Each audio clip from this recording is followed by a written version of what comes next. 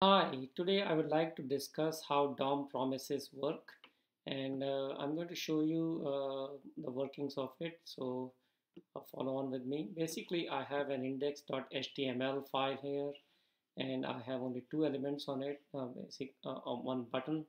On click, it calls a function get with a URL, which is essentially the localhost URL, and it has got a paragraph element with an ID of display, so I can change what gets displayed on it. And promise.js file right now just has that function get, and it prints on the console the URL. So let's see what it is doing right now. As you can see, it shows the button and the paragraph text. If I click on get URI, it prints the URI on the console. So that's all it is doing. So let's try to fill in this function, and in the process I'll explain you how the promises work. So let's say we set up a variable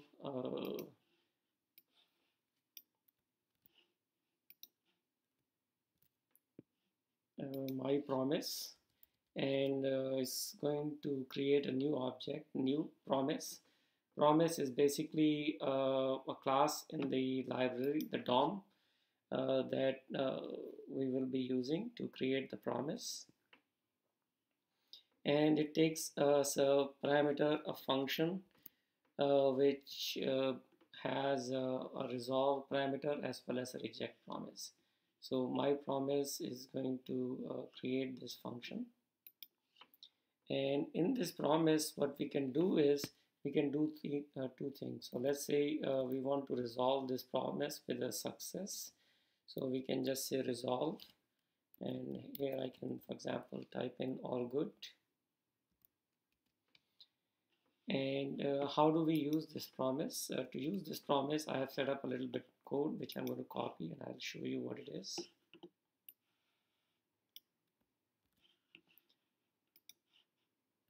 And all this code is basically doing is getting the element in the DOM which has the ID of the display.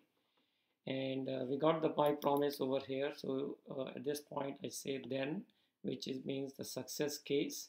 In the success case, I provide a function which takes a parameter message, and all it's going to do is change the inner element of this paragraph to say success plus the message. In the error case, it will change the message change the error message to whatever error message we get, and initially and then at the very end it says promise is all created. So right now the way it is going to work, I'm going to comment this all created because it's going to otherwise overwrite it. And let's see what it does right now. If I click on get URI, you can see it says success all good, and which is what we expect if we resolve this promise in the right fashion. So instead of resolving the promise as all good, let's say I want to reject this promise, which is basically an error case. So I say reject and then put in the text all bad.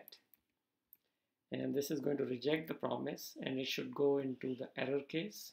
And let's see what it does. So if I click in the text, if I say get URI, now it says all bad. So you can see from the promise, I can either resolve it in a good fashion or reject it in all bad.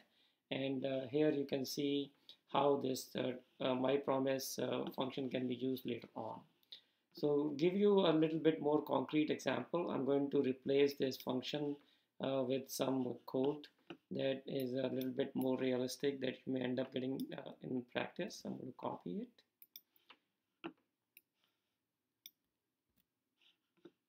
Let me just uncomment this code. So what this code is doing right now is getting an HTTP object, and it is opening the request with a get method for the URL, and it is attaching an onload event handler which basically says if HTTP status we get back is 200, which is all good, I'm going to resolve this by saying all good with HTTP response text. Otherwise, if the status is not 200, I'm going to reject it with saying all bad and put in HTTP status text. I have an error handler which is basically going to reject this promise, And I've also set up a timeout function which basically says after 5 seconds this HTTP request must be sent. And towards the end where we had the inner text, I'm going to essentially uncomment that, and we should have this function ready if it is all working.